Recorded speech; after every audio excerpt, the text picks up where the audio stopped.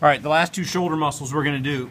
Now we're going to do the two deltoid muscles. Don't forget though, in humans, this is actually one muscle, but in your mink, it's two.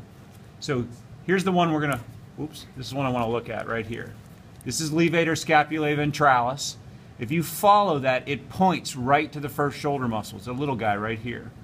This is spino deltoid. And then if I jump one muscle in front, there's a triangular shaped one right here called acromio deltoid. Here's what we're going to do. Real simple dissection. Let's start with spino.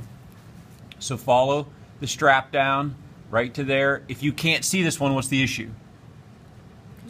Too much connective tissue. You'll have to clean it off. Now all I want to do is this bottom margin. Okay?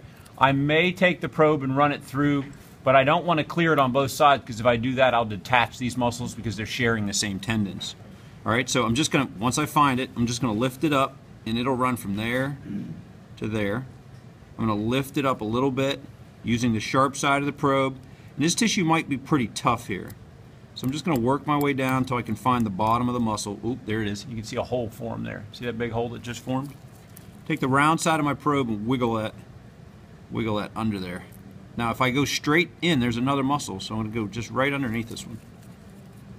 All right, I'm going to back pick here. Don't shred this guy. And just wiggle under him.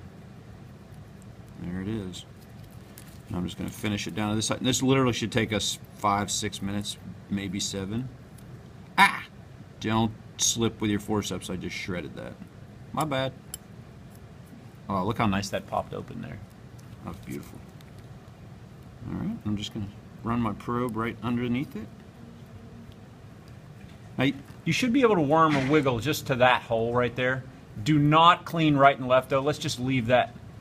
You can see I have it from origin to insertion all the way to both ends. Piece of cake. Just finish that one up. Oh, there we go. Just going to take some more of this connective tissue away. And spinodeltoid is done. Now, to do the other one, remember we want to just go one muscle to the front. Just skip right to the front. It's right there. Okay, and it's going to run from here, and it comes down onto the humerus, right about there. So what I want to do is I want to spin this guy so the head is towards me. Still looking. Here's the muscle we just did. We want to do this one, and do you see the big arc right there? That's the line we want to go on. Okay. So I'm going to take the round side of my probe this time, not the sharp side. And the head of the humerus is exposed right here. If you can hear that clicking, that's bone right there. Right there. So I'm just going to take this. I'm going to run that. You can see this is the nose wiggle.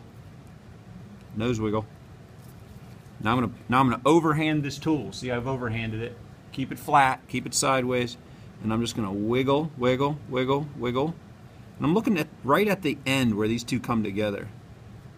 All right, it should come through here in a second, and there it is. Now, very gently, I'm going to use, this thing is tapered, so it's going to get wider. I'm just going to use the width. Be careful. If you push this in there too fast, it's going to tear. And I'm just widening that hole. Just widening it right to the handle. Pull that back out. All I have to do is a little bit of dissection right here.